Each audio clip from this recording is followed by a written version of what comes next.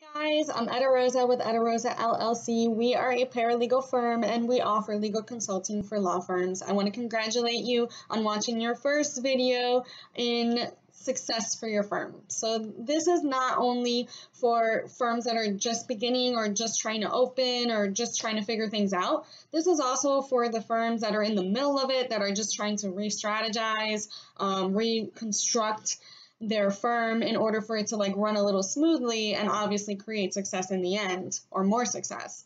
And this can also be for full-fledged firms that have CEOs and CFOs and are, again, just trying to look for something different, a more streamlined process to just run more efficiently and create that top number, top dollar that you want.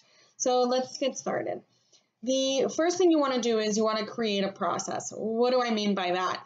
Well, you want to create something that will last you from intake all the way to settlement, trial, arbitration, mediation, whatever your end game is. So from the moment that your client walks through that door, virtually, on the phone, whatever, I'm just theoretically, to the moment that the client says, "Thank you for your service." That's what you want to think about. You want to think about your welcome kit. How do you want to present yourself the first time? You want to go ahead and give them the pretty pens with your logos and the pads and all this and that, but you also want to give them a roadmap. You want to give them something tangible so that they know what to expect, when to expect it, from whom. You want to let them know that this staff member is designated for their case and that any questions aside from you can be answered by this person or relayed to you by this person. All that information you want to give them up front. And of course, if there's any changes, you want to continuously provide them with those changes. And then you want to think about the commonalities of your cases. So most practices have maybe one or two, practice of laws. So you either are a personal injury, family law firm, criminal, whatever the case may be. And in every case, in every state, we all have commonalities of the case. We all know we have the demand stage, demand doesn't work, we file a complaint, then we wait for the responses, then, there's discovery, trial. So there's always a common pattern to basically any case. And if you've been practicing long enough, or if you've done your research long enough, you will notice that there are certain commonalities. Of course, there's going to be in and outs. It's always going to be a case-by-case basis. It's always going to be, it depends, right? That's our number one caveat in law, that it always depends.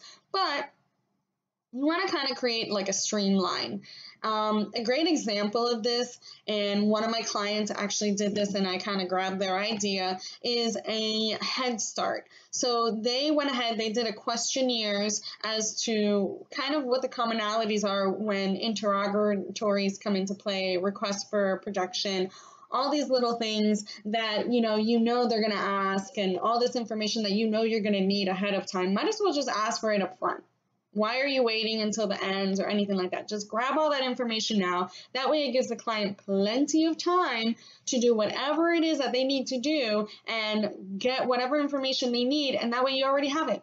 And all you have to do is call them up and be like, "Hey, has anything changed from the time that you provided us this information? If so, please send it to us." That way you're not scrounging around. It eliminates the extensions request because you have all the information up front. You have everything that you need, at least the bulk of it. And then if there's any intricacies, of course, and specifications, of course, then that's all the client needs to focus on at that point, and your staff as well. So it will eliminate all these little time-consuming tasks, both for your staff and for yourself. So that's a little tidbit that you can do. Now, you want to go in, and once you create this process, once you have it down packed, once you have all your templates and everything in order, then you want to train your staff on your process. And I don't mean a one-day training where you sit them down and you go A, B, C, D, E, F, G, this is how you use your software. No. This has to be an ongoing training session. Hey, so I know we went over this process, but however, in this particular case, we're going to have to do it this way. The attorney should always be in constant communication with their staff regarding legal strategy, regarding how they want to handle the case in general, and deadlines.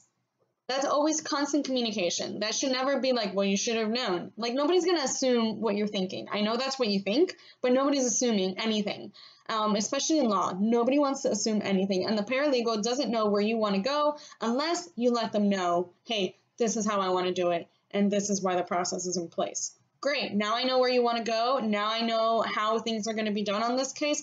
Perfect. Let's move on from there.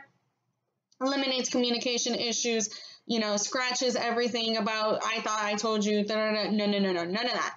All that's gone. You have a meeting, you talk about it, you legal strategize. That's what the team's about. That's why you have your staff. That's why you have your colleagues. And that's why you have all these other resources, so that you can come up with a great plan for your staff and their information and move forward with your case. Now, you want to stick to this process, obviously. So after you create it, after you train your staff, you want to stick to the process long enough to see if it even works. Because if it doesn't, then obviously you're going to have to change it. If something's not working, you have to figure out, one, why? Why is it not working? What did I miss?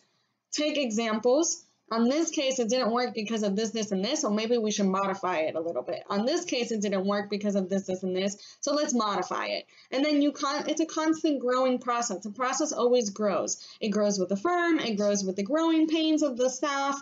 If you have a new client or you have a new staff member, it's always going to change. It's never going to be an ABC thing. Law is not ABC. Neither should your firm, neither should your process. But it should be your process should be in process, right? For lack of a better word, at least long enough to see if it works. So try it on 2 or 3 cases. Try it with this particular staff member and see if it works. I would say try it for the life of a case. So I don't want to tell you 7 days, 30 days, 60 days, because the life of a case can be a year, 2 years. So try it for each particular case and see if it works on each particular case. Maybe you need to create different processes for different types of cases. That's something that you need to think about. That's something that you need to evaluate. All this needs to be put in place before you can build your team and before you can actually, build success. You need to have concrete, firm processes in place in order for your success to be at the maximum, for your top dollar to come in.